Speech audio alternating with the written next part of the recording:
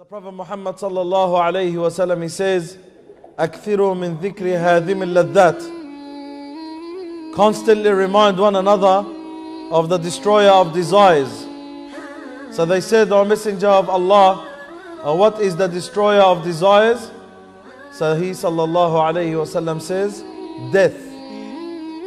Death, my brothers and my sisters in Islam, is the destroyer of desires. Death is a forgotten reality. It is a forgotten reality that majority of people and mankind forget they're gonna die, even though they know they're gonna die. No one can deny the aspect of death.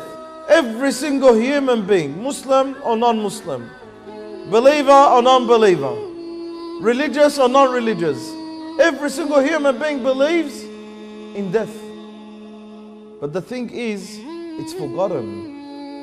And it's constantly forgotten. Not only by the non-Muslims, even by us as Muslims, we forget about death. Because if we really remember death, we would not be committing a lot of the sins that we fall into. We would not disobey Allah subhanahu wa ta'ala. Because the moment you remind yourself that you're going to die, you no longer become the slave of your desire. You become the slave of Allah subhanahu wa ta'ala. And are there people who are slaves of their desires? Majority of mankind are the slaves of their desires. They follow their desires. They do exactly what the desire wants them to do. Even if it's wrong, even if it's harmful, even if it's evil, we follow our desire. That's the only reason that we do many bad sins and in many bad evil actions. If anyone is diagnosed with illness or a disease by the doctor and he says you only have a few months to live, watch their character changes. Watch their life turn from one angle to another. Watch them repent. And it's good.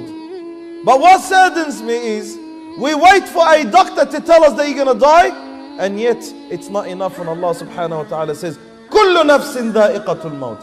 Every soul shall taste death. Every single one of us shall taste death.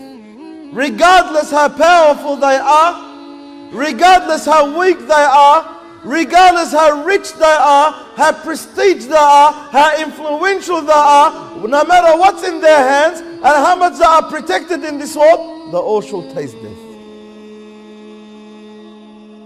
And if there is a soul that Allah subhanahu wa ta'ala will not make taste death, would have been the soul of his beloved Prophet Muhammad sallallahu alayhi wa sallam.